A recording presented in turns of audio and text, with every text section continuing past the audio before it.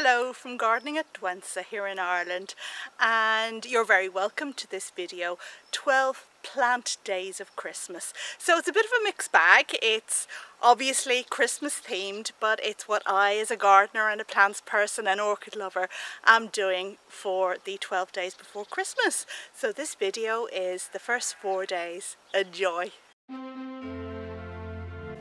You're very welcome to this 12 days of Christmas.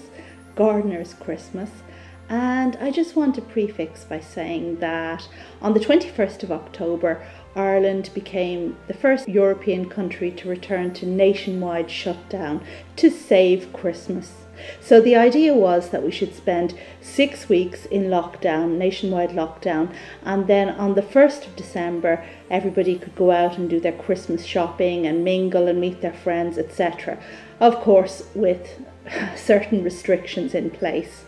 So you can imagine on the 1st of December when lockdown was lifted, the first place I headed to, and it was to my local garden centre. Now, one thing I will note, you really know you've been in lockdown too long when you go out and you look down and you realise that you forgot to put on your shoes. You're actually wearing your gardening Crocs. Couldn't believe this when I spotted them. But anyway, I wasn't going back. I'd been looking forward to this moment for far too long. So in my local garden centre I went in for perlite, but of course I had to have a look at the houseplant section, and I couldn't believe it. They had 2 beautiful aloes for sale. It was like they were made for me. I'm currently going through a bit of an aloe obsession, and to find 2 beauties like this available at my local garden centre was quite unbelievable. I was absolutely delighted. So just back from my shopping expedition, and of course I was googling these beauties on the way back in the car because they are both marked snowflake. Can you believe it? How can they both be snowflake? And they have gorgeous markings. Look at them. So we'll just bring you in there to have a look at that. Anyway, as far as I can make out, there was a common name for a certain aloe, raui I think it was, and the common name was the snowflake aloe, and it looked something like this one here because it's green with dots of what looked like snowflake there in the foreground. So that was the snowflake aloe. And then I think, not altogether sure, at some stage it threw up a sport which looked like this, and this one has the cultivar name of aloe snowflake. So this is the snowflake aloe, and this is aloe snowflake, I think. Isn't that gas? Anyway, they're both beauties, absolutely delighted, and both have little pups in there with this one here. That one is true to form. Maybe the second pup has reverted to just, I don't know, plain green, so it's less interesting. And on this one there's a spike, but unfortunately I didn't have my glasses with me when I was in the shop, so I didn't realise it had blasted. But you know what, never mind. I'm still absolutely delighted with this addition to my aloe collection, and just can't believe I managed to get them in a local garden centre on the day that quarantine was lifted as well. I think it did well.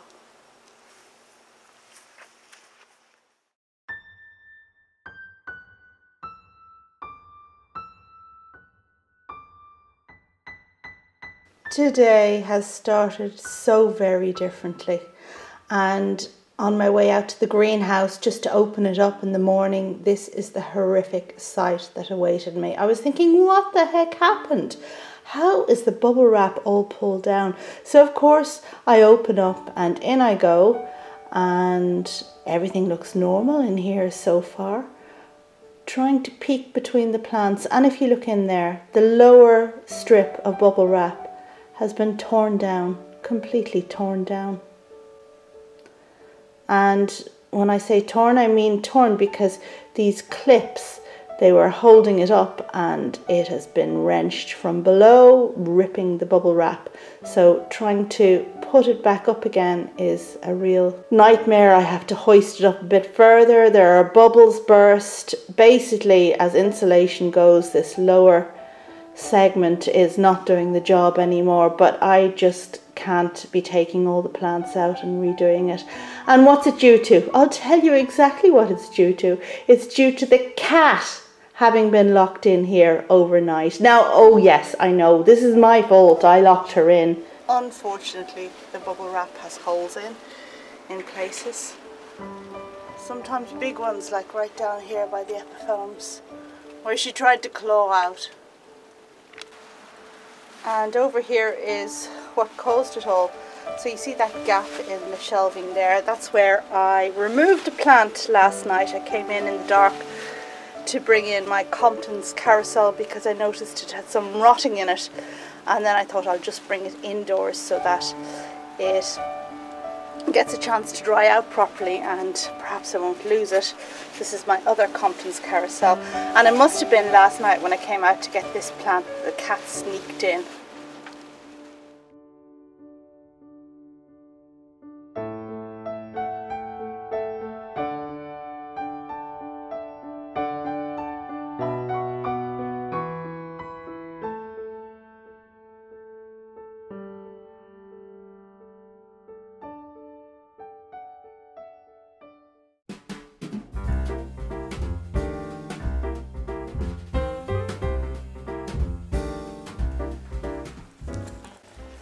And this evening's job is a lot more fiddly than anything I've been doing just recently, and it involves sorting out some seeds to send to people who are involved in memberships on the channel.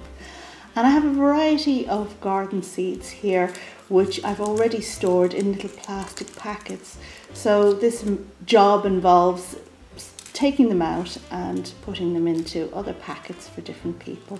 I think this seed here is Douentza, a beautiful, beautiful pink garden plant that is fully hardy here for me in Ireland, and one of my absolute favourites. I'll be sowing this myself a little bit later on. So next thing is to just label those seeds, a little bit of paper, and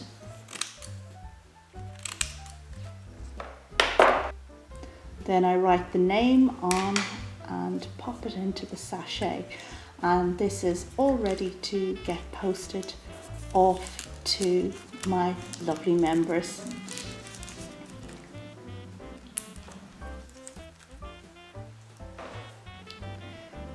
Now we have another type of seed, and this is Fuchsia boliviana, which, because it's fuchsia seed, is very, very fine. And oh my goodness, this was such a devil to extract from the fruits, the ripened fruits that the plant produces.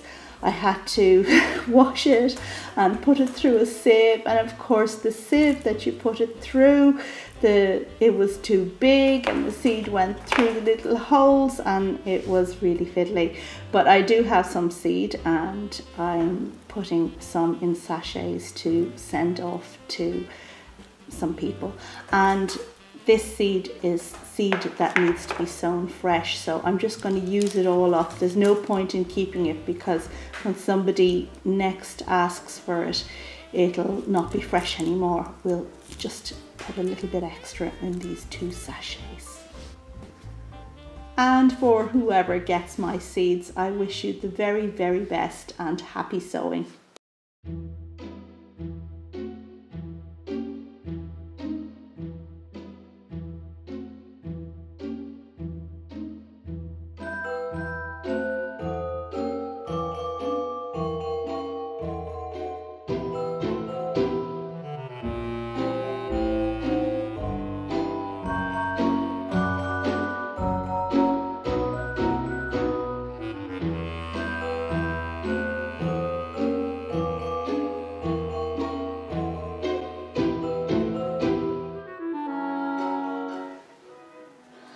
And let's try popping the orchid in over here, if I can position it correctly so that we can get a proper look at it. and see her in all her fine glory with the light behind her. It's always difficult in winter to find a position where we can get good light to show off our lovely winter flowering Cattleyas, and I do love the winter flowering ones. They really cheer me up on nasty cold days in winter. And it's a bit hard to make out the deep dark colour of the lip here, but I can assure you it's a very dark and deep magenta colour, very pretty.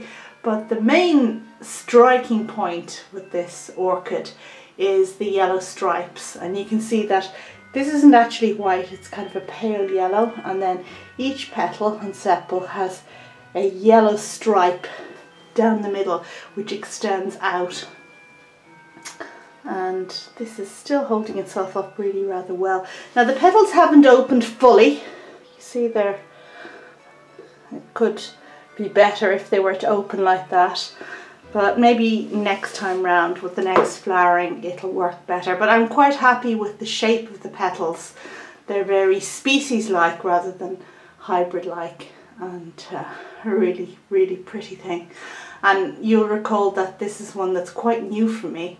I got it earlier on this year, bought it from a nursery in Germany, and my friend sent it to me, and it has done really, really well. And the roots as well. Lots and lots of roots with green tips. Oops. Which I am endeavouring to show you right now. This is grown under the grow light, and I only have one flower, but it's a good one. I'm pleased with that. And as we come to the end of this video, I hope you've enjoyed it as much as I enjoyed making it, and I will remind you to look out for the next 2 installments that will be coming your way very soon. In the meantime, do check out Bumblebee's channel, because she's doing a vlogmas as well about orchids on the run up to Christmas. And if you're stalled for something to do as well, there's always my 12 days of Christmas video, which I made a few years ago, which I'll link to somewhere here at the end. Okay, happy Christmas.